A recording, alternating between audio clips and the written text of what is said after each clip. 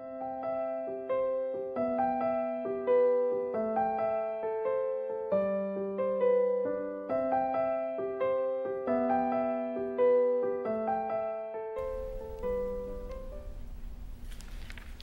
welcome to the Spiritual Connection Show. I'm your host, Katie Augustyn. So I'm a transformation coach, I'm an energy healer, I'm a shamanic practitioner, and I'm the spiritual head of the Transformation Center CT, which is located in Westport, Connecticut. And at the center, we do a variety of workshops and trainings. We have satsang once a month, which is Sanskrit for in the company of the truth. It's generally the third or fourth Wednesday evening of every month, and we'd love for you to come join us. It's just an hour of, really, we do meditation, we do some chanting, just a very low-key time to just be with yourself and just wind down and have a wonderful experience. So we hope you can join us sometime. We also have a shamanic clinic once a month now, and it's the second Tuesday of each month. And that's an opportunity to just learn a little bit more about the shamanic practice and the healing. You can get a 30-minute healing, and it's really for the community. So it's a volunteer contribution for that. So we'd love to see you there as well. So, you know, the Spiritual Connection Show is all about connecting with each other, as well as connecting with our own spiritual selves. And each week we have a different guest, and you can learn from them about their spiritual journey, what they've experienced, and that way you can learn more about yourself. So thank you for joining us tonight. We're glad you're here. So my guest this evening is Stephanie Besson. Welcome to the show, Stephanie. Thank you so much for having me. I'm really glad you're able to make it. So that's great. So I'm just going to read a little bit about you to introduce you because our audience doesn't know you. And actually, this is the first time I'm meeting you tonight as well, so that's the same. So Stephanie is a licensed massage therapist for the elderly and those on hospice care. That's your specialty. She's also the founder of the Connecticut Health and Wellness Practitioners. So that's a recent group that you started.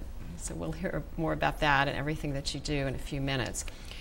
But first, I always like to ask my guests to start with, can you tell us a little bit about your spiritual journey, you know, how you got started, maybe how you got here, you know, what's important to you, that kind of thing. So this is probably common, but I started with science, and I considered myself atheist. I wanted to know the truth, and I wanted it in hard copy.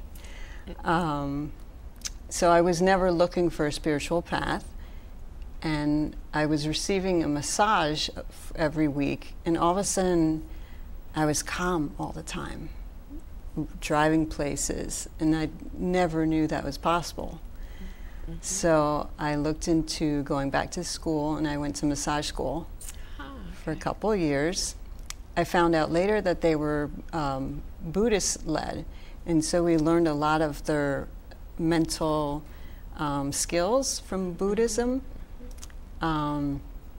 which was very helpful, and I learned to trust your feelings instead of trusting what's on paper and scientific evidence. Oh, so more your intuition or, oh, that's interesting, okay. So that opened me up, and I was happy there, that was good, and my mom got sick, and she was in readmission at the time and decided to go to John of God in Brazil. Mm-hmm. And she kept saying, why don't you come, why don't you come? I said, no, I'm going to Africa, and I was doing all these things, Habitat for Humanity, mm-hmm. And last minute I said, I gotta go see this. Yeah. Can you just describe for people who may not know a little bit about John of God? John of God is an internationally well-known healer and very controversial, if that's how you say it. Mm-hmm. He heals people from terminal illnesses. Doctors can see on x-rays when people go before and then come back and there's tumors missing. Mm-hmm. So there's evidence those doctors end up going down. Mm-hmm. So it was quite the experience. I went open-minded and not on any side of looking for anything or closed off to it. And like I said, from massage school, I learned how to trust myself. Right. So I didn't want to even hear all the statistics. I just wanted to go And experience it for yourself. and see what I felt. So, yes, I experienced more than I ever expected and ever knew that was possible. Wow. And it was a type of a knowing, that awakening of, I've had these spirit guides all my life. They've always been there. So, yeah, I don't know what else to say. My heart opened up. And I came back, what they call big love, that I saw in shamanism, they call big love. And I just loved everybody. Oh, yeah. I miss that feeling. It's amazing. So even though you weren't looking for a healing, you got one. Yeah. Because just by being there, is that how it works? Yeah, so my mom was going for her lungs, and they said, what kind of intention would you like to set? And I kind of just had an intention of that I had always been nervous and insecure. So I wanted to heal. Yeah, sure. That sense. I was healthy. I was a personal trainer, so there was nothing to heal physically. Right. But emotionally or spiritually, you got what you came for. Yeah. That's awesome. So, and my mother healed from COPD. She was on oxygen before we went, and she came back home, and she was able to bake and walk, and she, what we feel is that she got extra time. So she did end up passing, but she got some extra time. Yeah, where she felt well enough to participate in life and have good quality of life. Right, right. That's terrific. Right. Well, that must have been a fabulous experience. So then this newfound you, in a way, what did you decide to do? Well, when I came back home, I was still a personal trainer in Westport. Okay. At Target Training. And I had, from coming back, I could see people's spirits.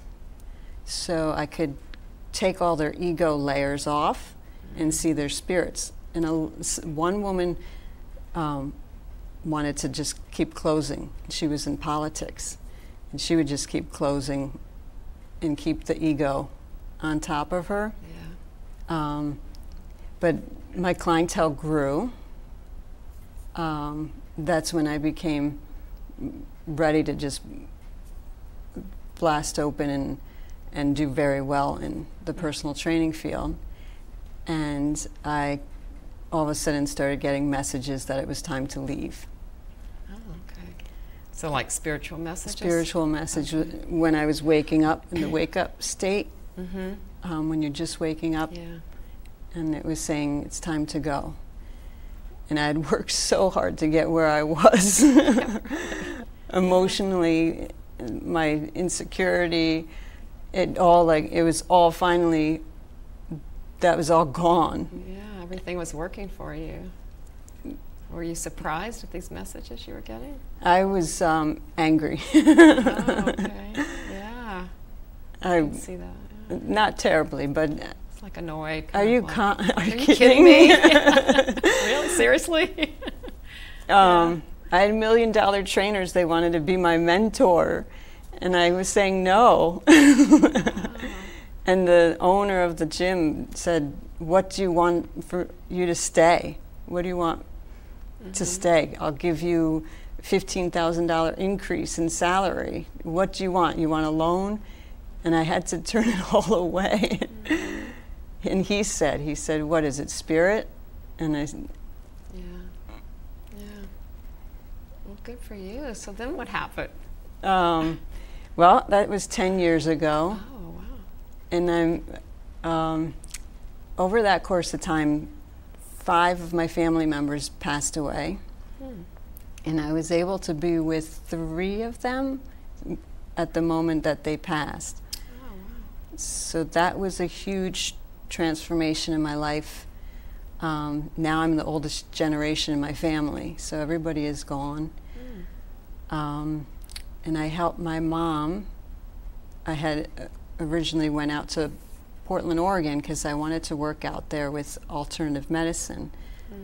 But I had to come back to help my mom, and I knew something told me I needed to be back. Yeah. And she passed at home, amazingly beautiful. She was so at peace. Yeah. And you were a big part of that? Yeah, Like, yeah. there was a knowing that I needed to be that for And her. help her have that peaceful transition. A part of my purpose Uh-huh. to be there. Oh, wow. And then, let's see what else happened. There's so many different things. It's been a struggle to figure out what I have been called to do. Moments of, what do you want me to do? What is this? What do you... I know that I now am to help people pass peacefully. Because with my mom passing, I got to feel the peace that she got. Yeah, that's wonderful. And knowing from the John of God experience, this peacefulness that exists. Yeah. Yeah. It's there. We just need to tap into it, right? And that love that you described earlier. That's so beautiful. Just to have that connection with people. Yeah, that does sound like your calling. Yeah, I don't know why. I don't know why. Well, we don't need to know why, do we? It went from that I loved everybody to that I helped the people passing. The transition. Well, that's a wonderful calling, and it's so helpful and necessary, and I can't imagine anything more giving and beautiful to help people with that. So Awesome. I'm still trying to figure that all out. And how you get the word out to let people know and that type of thing. Yeah, because that's not an easy thing, really. No, there's a lot of red tape. Right. And I'm supposed to listen to spirit, but I don't know that trusting yet and that intuition so good yet. So I'm still learning again on how to follow that. Yeah, there's definitely ways to do that. Yeah, that's awesome. Well, and is that how you got into the working with hospice care patients? Right. It kind of developed on its own. We knew two mentors in the same week said, you have to work with the elderly. And in 2 days I had a job at the Maplewood Assisted Living. Oh, wow. So After the universe heard that message. That was fast. So Maplewood up in, they're all over in Connecticut? Newtown. Oh, Newtown, okay. And Stony Hill. Okay. And I have a couple clients there. And yeah, so as you can imagine, it's not very big word of mouth. So it's me with them. And sometimes I pray with them and say, how am I supposed to help other people? Like, I'm helping you. And I'll get some answers when I'm with them on what steps to do. So it's a beautiful experience. It's so spiritual, but so grounding at the same time for me. Yeah, I would think, because, you know, as a healer myself, I feel like every time I do a healing for someone, I am also being healed. You know, it works. Right. It's really wonderful how that works. Yeah. So what's kind of funny is that I don't feel like I'm so spiritual in my day-to-day life. I'm like a normal human being, and with emotions, and well, that's that's part of being human too. We can't only be spiritual beings because we're in human bodies, right? Right. Yeah. Yeah. But I'm working now again on doing more skillful things because I'm also a single mom, so that grounds me and shakes me. Right. the energy is like, woo. Yeah. So you have a son, right? Right. Uh-huh. And how old is he? 7 years old. Yeah. That's a great age. Yeah. Well, that does. I mean, that just adds more fullness, I think, to our lives. I mean, I have one son as well. And, he's grown. He's an adult now, but it's wonderful because we learn from our kids, right? I think so. Yeah. I think so. Yeah. And how we can, assist them in becoming the best they can be. And it's really, that's what it's about. And then letting them go into the world with that foundation, right? Yeah, and learning how to trust them, that they know. Yeah, and how they learn to trust themselves and their abilities, their everything about them, their intuition. Because we're all, we all really are the expert on ourselves first, so we have to learn to know ourselves. Right. And then be the example for them too. Yeah. In exactly. Yeah. Just stay grounded, like you said. Right. Be the best we can be. So that's great. So you're going to continue to be this, do this for elderly people. Yeah. And will you do the massage for them as well? So how does that fit in? It's massage that I do with them, and then I pray the whole time while I'm working on them, and something just opens up, and I'm completely connected, and I can ask questions, and I get all the answers while I'm with them. I can't do this at home, or maybe a little bit, but this is like multiplied. It's much more effective for you to be there with them. Yeah. And I'm allowed to ask questions for myself too in those situations. Yeah. So I'm working on their body, and I feel a sense of where to go next. So I could feel it. It's a feeling. It's not words or anything. I'll get a stomach ache or a gut wrenching feeling if there's pain, and I have to go to that spot. So I just trust myself on where to go to for their body, and I do gentle work, so it's also energetic too. And just light pressure, but it releases the tension. Yeah. So they're sleeping like this all day, or in bed, or they also are medicated too, so they don't have to have all the pain, but I think it's helpful to feel comfortable in your body, and I touch everywhere on their body, so it's also a grounding for them too, because they're in a spiritual place where they're almost passing. Oh, is that most of your patients are in that because they're in hospice care? Yeah, so they're in. There are. They probably go back and forth. Yeah. So I think it's helpful that I'm touching their feet, and I'm actually grounded. Yeah. Yeah, that makes sense. And that I don't know exactly why, but I think it's good. Absolutely. Well, it sounds to me that you are a healer.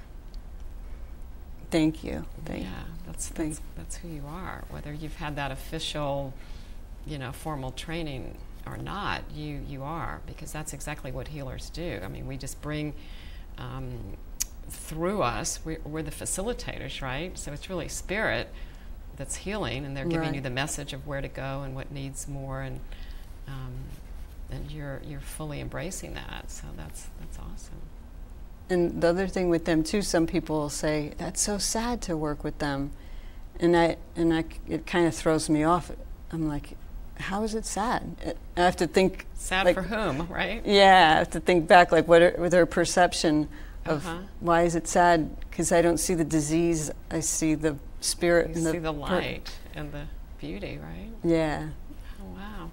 So are they sometimes conscious, sometimes not, or it just depends? Yeah, sometimes they'll be unconscious, but they'll wake up and, oh, that's good, and then go back. So you know they're really getting it. They're feeling it. Yeah. And I could feel the connection, the energetic connection too. Yeah. What a gift that you're bringing. Thank you. Thank you. It's just wonderful. Well, I think we'll have to get the word out there more so people are aware that you're there, because I think there is a need. There's got to be a need for it. It's only going to increase, right? I'm hoping, yeah. Yeah. I'm hoping that somehow it connects and moves forward. Yeah, because there's people, you know, I mean, our population is aging, right? So I would think it would be a growing segment. Yeah. Yeah. So how does that tie in, because you're the founder of this, or is it an organization, the Connecticut Health and Wellness Practitioners? How would you describe it? I guess it's an organization. So from the John of God experience when I was there, they told me that there was different spirits that helped heal. God worked through them to heal the people. And they were just like healers, basically. So they were like showing us how to heal. And they were just another level to how to connect with God. Okay. Now wait, are these physical beings? These are or spirit? beings. They're spiritual beings, okay. And they are saints and doctors from this lifetime that have passed over. Oh, interesting. And healing compassionate spirits. That, so when I was there in that energy, I said, I want to be part of their group. Can I do what they're doing? And I had a little conflict because I knew when I passed I wanted to visit space and go see all the planets. And so I said, well, then when I pass I have to stay with them and be part of the group. How do I get to visit? But in any case... Maybe on vacation you could go up. Maybe they'll let me off. Yeah. But I may not come back. But so anyway, I said, well, why can't we do this here? Why can't it happen here that we're together? Because they needed to be together to raise the vibration because our density is so low. Gotcha. So they had to be hundreds of spirits to raise the vibration to heal cancer. Because it was so powerful. I mean, such a serious illness kind of thing, right? Yeah. Right. Yeah. Right. That's where. Okay, so that's how it works. Interesting. And everybody that's there is very ill, very sick. Yeah, I've heard that. The doctors have told most of them that there's nothing else they could do. This is like their last resort. Right. Right. Yeah. So that's how you decided to form this wellness practitioners. Right. I wanted to bring practitioners together so that we can help. But while you're on the earth. On the earth. Okay. All right. So it's like a little. It's an earthly version of what's happening spiritually. Right. Right. Oh, that's awesome. So I follow what I'm supposed to do with that. I started it in 2011. I went to a few different holistic groups, and I said, something's not right. I had said this to a mentor, and he had said, that's because you need to run your own. Okay. Because I was feeling that there just had to be more compassion, because that's what at John of God was the thing that healed, was the compassion, and they held it. I see. And that's what you're all about, is compassion. That's what I try to be and grow on as much as I can. Oh, I totally get that. Yeah, you're like pure compassion. Yeah, it's wonderful. So you started your own group. So I started my group back then. I had 5 people that we were building it with. And we had our first meeting with 27 different practitioners, from physical therapists to nutritionalists to reverends to shamans, nurses. So I wanted to bring everybody together that practices from a place of compassion and that could keep that compassion in their fields. Because it's so hard to keep holding that in your field when you're in Western medicine, where you're anything. Yeah, yeah, no, it is. It takes a concerted effort, I think, because of everything else that we have to do related to that anyway. Right. So that's great. So then what happened? So the first meeting was amazing, and then I became pregnant with my son because it was time. My mom was not well still, and I felt this pressure from her that she didn't have a grandson or grandchildren. Oh, interesting. Okay. It wasn't my clock. I was kind of like, that's later, but it was like, and that was great because she had him for 2 years before she passed, so they got to meet.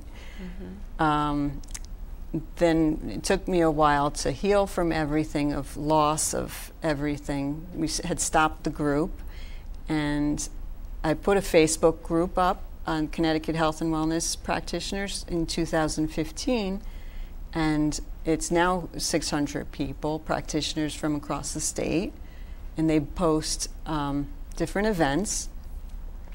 And then I had started Facebook Live videos of different practitioners, and that's when it grew. It was like 100 something, and it grew to where it's at now. That's a great idea. And I left it alone, trying to build my practice with doing massage for the elderly, and it's just recently, a few months now, that I've been called back into running the Connecticut Health and Wellness Practitioners. So right now I'm doing different YouTube videos with practitioners at their locations. So I'm running around doing everything that you have here on my own. And it's different from your show in that it's about more practical. I'm trying to find nurses, and so it's different. I'm not doing the spiritual side right now. Yeah. Well, it's probably embedded in it somewhere. Yeah. If you're talking about compassion and holistic health, it's definitely embedded in there. And it's just not maybe the primary focus, I guess. Right. That sounds terrific. And then I hold different events where I call them soulful networking gatherings.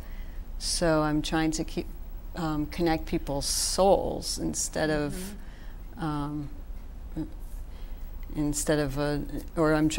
authentic connection. Yeah. Having an authentic connection and a real deep, meaningful connection of where you've been and where you want to go, and that type of thing. Yeah, that sounds perfect.